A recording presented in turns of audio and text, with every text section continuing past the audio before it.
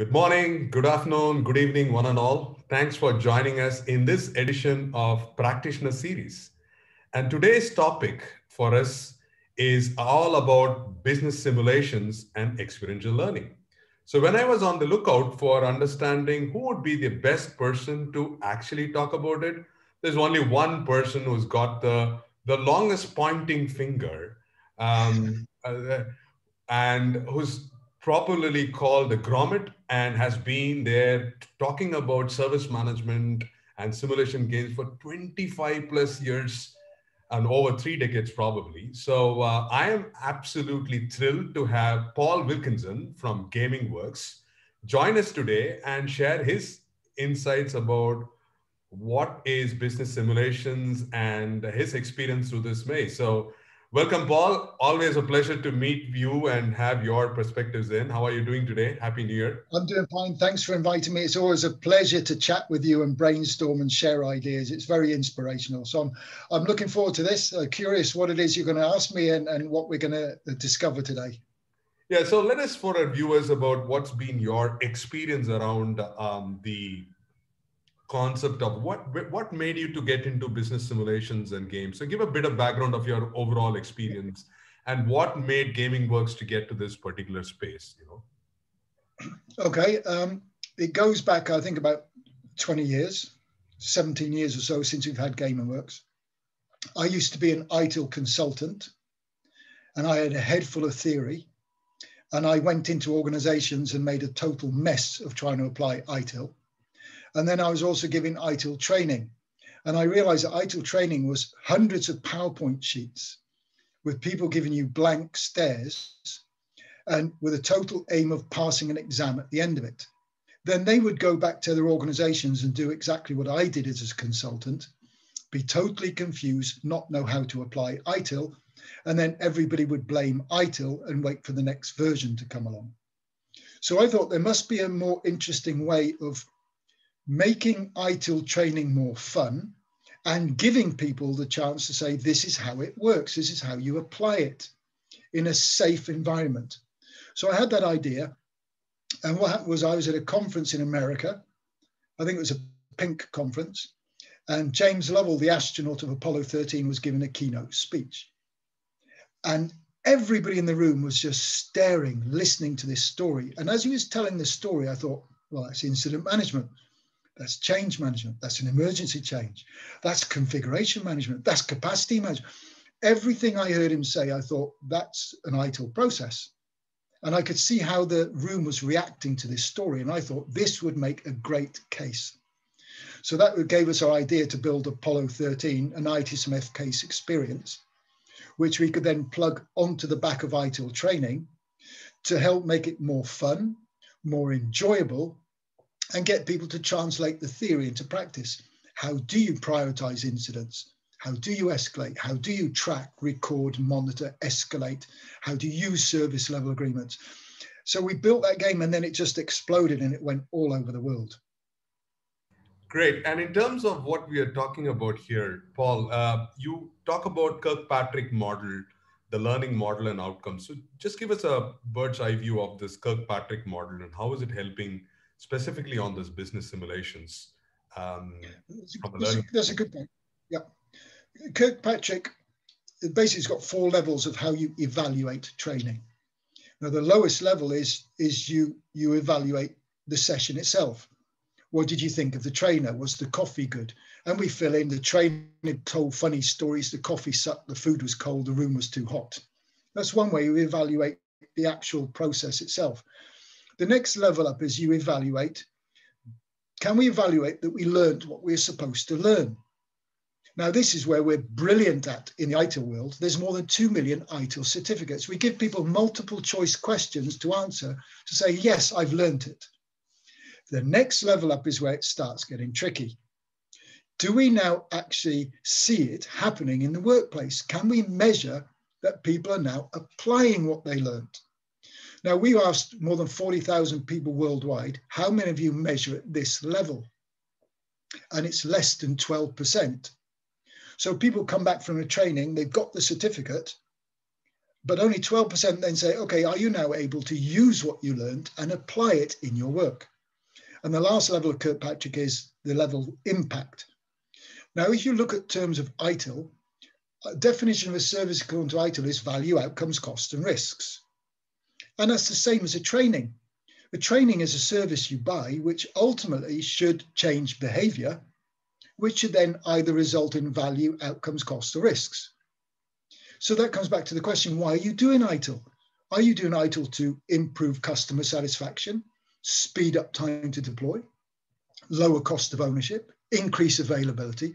Why are you doing ITIL?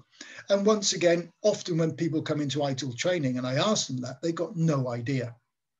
So we try in a simulation to help people translate the theory into practice.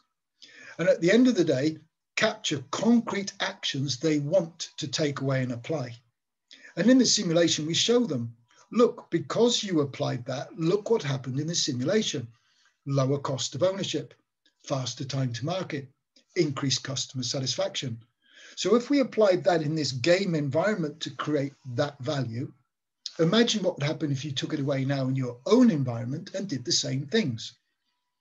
So that's how we actually integrate the Kirk Patrick level into making sure they know how to apply this stuff and making sure they know how to apply what makes a difference.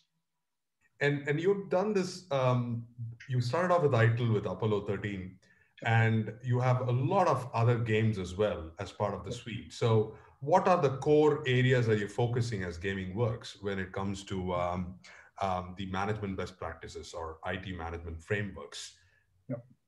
I guess we've got two prongs. One is we look for what are the most common best practices that people are currently adopting, because these represent trends and challenges that everybody's trying to solve. So we saw ITIL was the biggest growing one.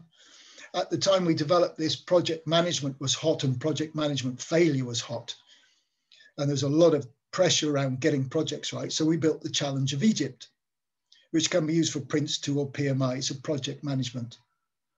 After that, we realized that still this whole business IT alignment thing's not working. So then we built the Grab a Pizza, which is really based upon Domino's pizzas. How do you make a pizza company and turn it into a tech company that is rocking the share price and beating competitors left, right, and center? So that was our business IT alignment game. Then what you saw happening was we got movements like DevOps coming along.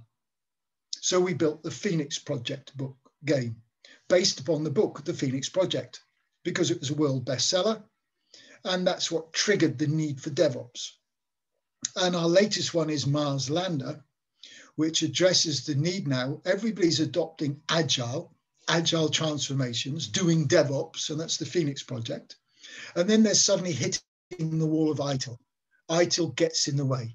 ITIL slows everything down. Let's get rid of ITIL. So that's one of the reasons that ITIL 4 was developed. How do you make ITIL more aligned to DevOps Agile? And that's why we built the Mars Lander. It brings Agile, DevOps, ITIL all together in one game. And the great thing about each of the simulations is we as facilitators, as you know, because you're one of our master facilitators, we actually play the customer. So we play the chief executive officer or the mission director, and we know what value looks like. And we're challenging the teams to engage with us as business people, understand what value is all about, and then use whatever best practice the game is related to try to demonstrate that. Excellent. And in terms of physical games, I know that when you started off GamingWorks, we had a lot of games, and I have a lot of boxes with my thing about all the boxes. Now, what do you think as being the difference? And with this pandemic coming in, a lot of people have gone remote. So one of the first questions would be, how do you shift your gears from playing the physical facilitation of games towards the digital format? Is that changing the whole dimension? And what's been the experience? You've played hundreds of games just for the Mars Lander.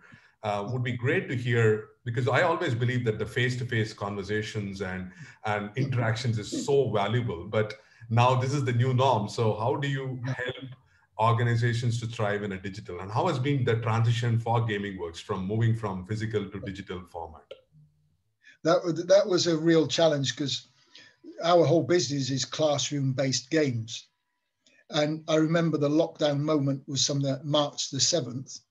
And the week later, we were selling no games anywhere around the world. So our whole business fell apart, like many businesses.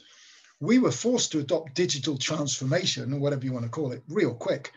We had to develop online simulations without having any idea, any skills, any capabilities. So that's when we decided we need to put our games into the internet. So we built it on Mural. We built online games. Now, the interesting thing is the reason we did it is A, we had to keep selling games. Otherwise, we're going to go bust. And B, we did it as well because people kept phoning us up saying, we're all working at home, but our teams don't know how to communicate or collaborate at home. They're used to face, looking at body language, seeing people. Having that human interaction is what we do. A lot of our communication is that. Suddenly we're locked behind screens.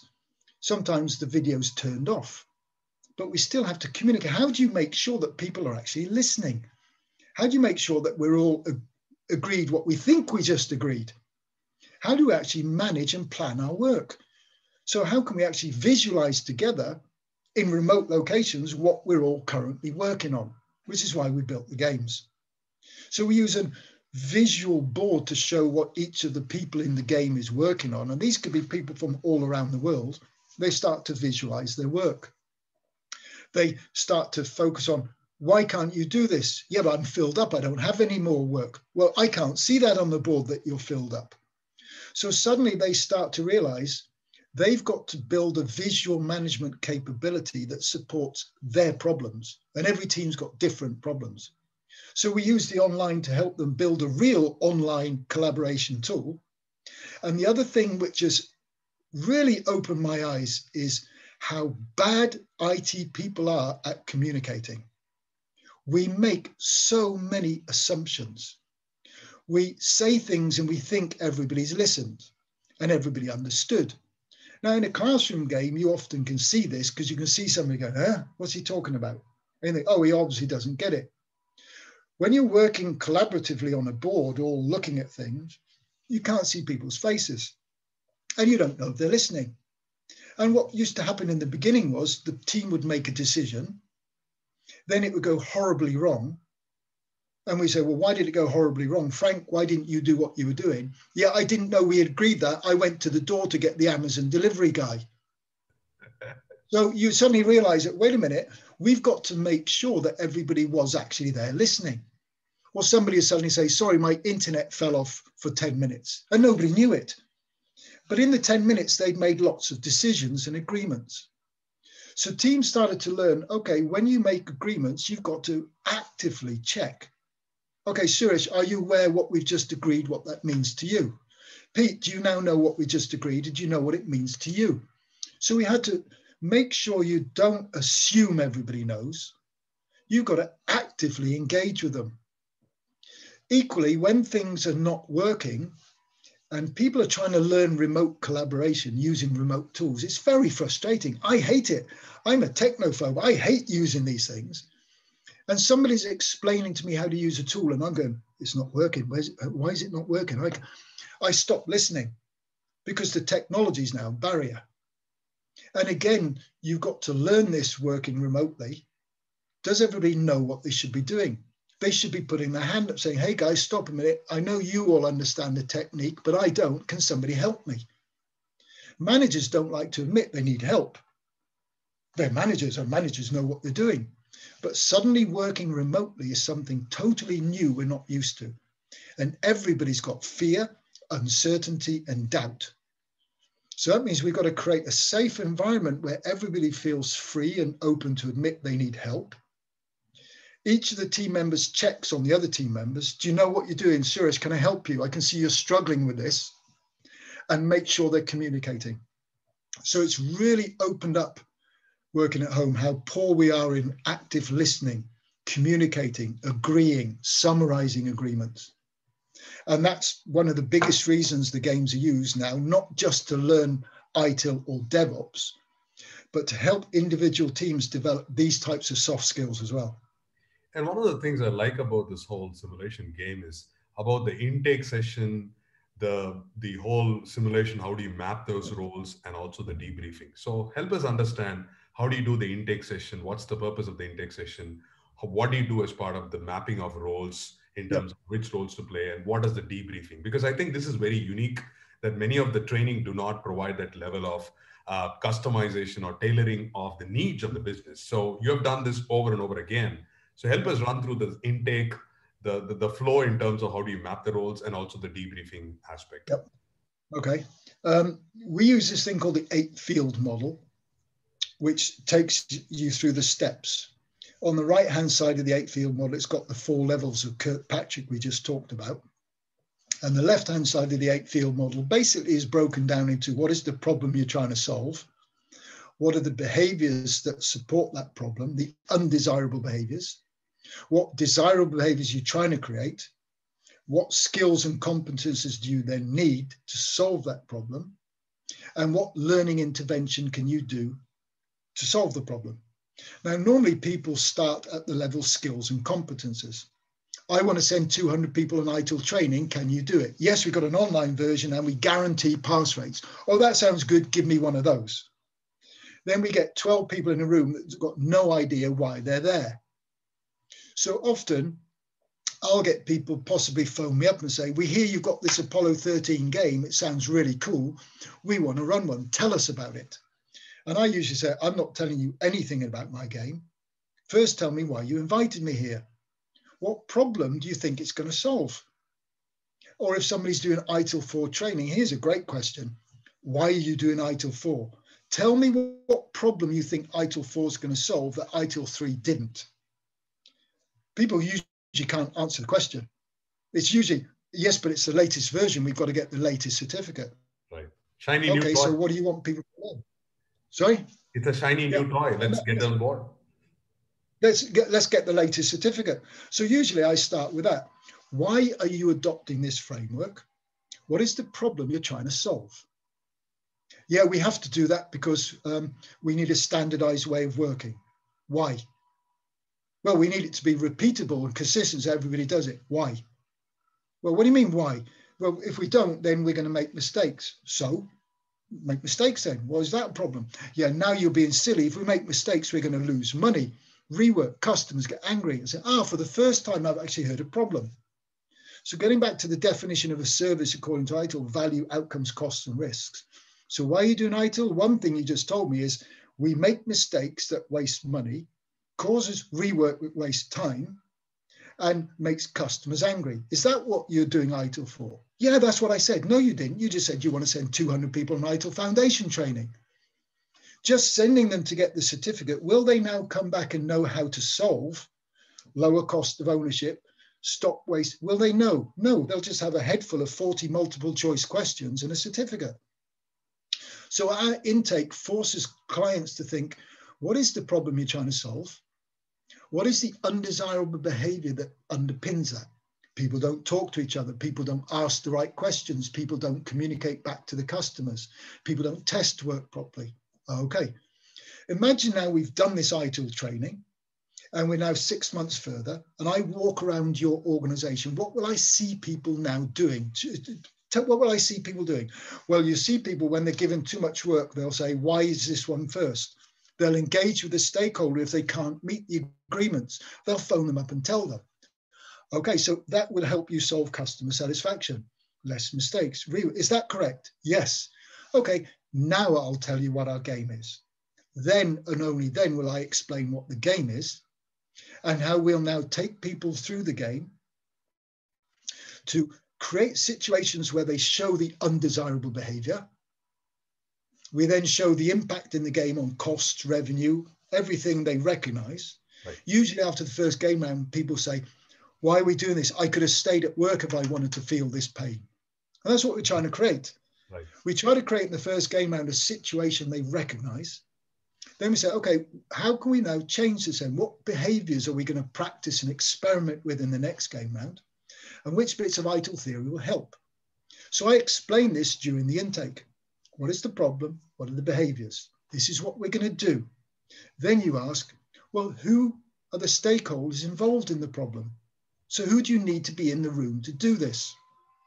Is it one team? Or if it's a problem between handover between engineering and DevOps, the mistakes are made because we don't communicate, maybe we should have them in the room. And maybe we should get them to switch roles. Get the systems engineer to play the developer role and get the developer to play the systems engineer role so that they can understand from each other's perspective. Oh, now I understand why you do that. Now I understand why you keep asking those stupid questions all the time, because if you don't, things go wrong. So in the intake, this is what we try to do. But more importantly in the intake, and it's not necessarily to do with simulations, this is to do with any training. And this is my biggest bugbear of the whole industry.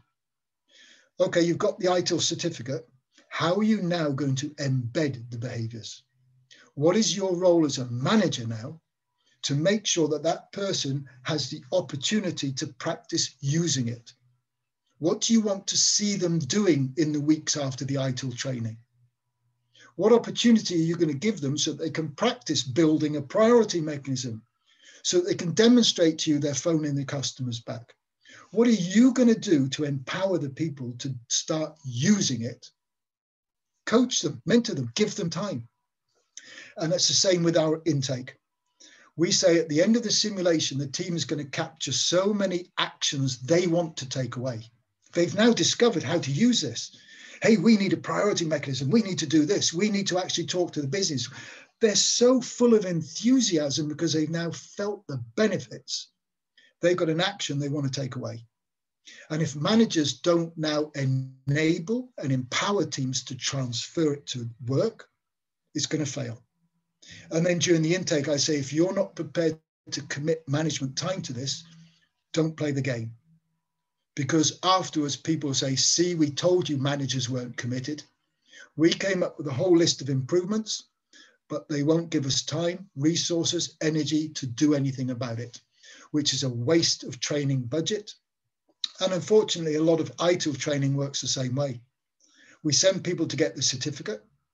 They come back to work Monday morning and nothing changes. They don't know what they're supposed to use, what they were expected to learn, what they're expected to use. And then things don't change enough and people blame ITIL. See, we told you ITIL was no good. So when really, we just haven't transferred the learning. Right. In terms of, would you advise this simulation games and gamification as part of separate learning, or would it have to be bundled with the training course? How do you think people are using this, or what would be an effective way to deliver these workshops? Would it be a standalone one, or should it be combined with an ITIL class or a DevOps class? What do you think has worked with your clients? Yep. Well, there's two ways of doing this. Sometimes people use the simulation straight away on the back of the foundation training. So they'll send 12 people to foundation training from different departments all over the place, and then they do the game at the end. Translate theory into practice, take away individual actions. It's effective, but it's not as effective because these are 12 people from just different departments that happen to have time in the organization to do it. More effectively would be to say maybe, okay, send everybody on the foundation training. Now look at the problems you're trying to solve. Who are the stakeholders? Maybe you now need one developer, one of the operators, a product owner, a security guy, people from a complete product line that is a problem. You may now, after the foundation training, want to put that team in a game. And that team then learns how to solve a real life end-to-end problem using the ITIL foundation theory, but to solve a real problem. So the most effective is really to use them as standalone with the selective right stakeholders you need to solve a problem. So I've seen it used both ways. Excellent. So last one, Paul, is that if someone wants to do the training program for a corporate, how do they get in touch with it? Who do you think should they approach? And what would be an opportunity for them to learn because they don't have a visibility? They want a facilitator to run through this. And you guys are busy throughout. So what would be your best option for people to reach out for any of the games like the Mars Lander or the Yep. Phoenix project. Both right now, let's speak online. What Yep. would you use? What are the options for people to engage? Okay. Well, gamers, our model is we work with partners around the world. We've got a global partner network that use our games. And Suresh, you're one of our partners and master trainers, so you know about this. What we recommend clients do is try to think, what are you interested in first? Is it DevOps? Is that what you're trying to do? And are you interested in DevOps training and DevOps theory into practice? Then look for one of our partners that offers DevOps training and the simulation, because then you package both skills in one area. If you're just interested in maybe the soft skills, communication, collaboration, and that sort of stuff, but you don't want the DevOps, you just want the soft skills, then they can look for a training partner on our website that is a soft skills training partner that does organizational change, that does culture change. And again, if you're looking for BRM, look for a business relationship manager. Now, I know TaUB Solutions, I know you do DevOps and you do ITIL and you do BRM. So you do a lot of the best practice training, and you equally plug the game in as part of your training. And I know that because you're a consulting club as well, you use the simulation as standalone consulting instruments. So customer organizations need to look at, do I just want to learn the theory, get the certificate and a bit of practice? Look for a training company. Do I want a consultant to come in and help teams actually make the change? Look for a consulting company that can play the game and help coach and embed the spin-off. And that's why we've got a global partner network of hundreds of partners. Excellent. Thanks a lot, Paul. I think this was very valuable for people to understand about the simulations, the gamification, and the opportunity for people to get engaged. Thank you so much for sharing your insights today. I hope people will get to the know of the gamification, the business simulation, and get to play one of the GamingWorks simulation in sometime in near future. Thanks, Suresh. I'd just like to state in my pointy-fingered role now, mission director for Mars Lander, all of you people out there that are going on ITIL 4 training, come and demonstrate in a Mars Lander simulation. You can translate theory into practice and deliver value to my company. Do it in a safe environment before you go back to your company. Get totally confused, get it wrong, upset everybody, and create stress, frustration, wasted time, and wasted money.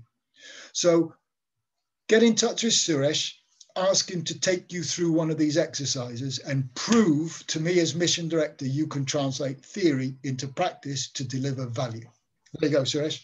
Thanks, Paul. I think it's always a pleasure to talk, and we can talk for years. But thank you so much, and I hope to see you soon in somewhere in the conference. Thank you so much. I hope somewhere face to face before this all finishes. Thanks a lot for inviting me, Suresh. It was a pleasure. Thank you.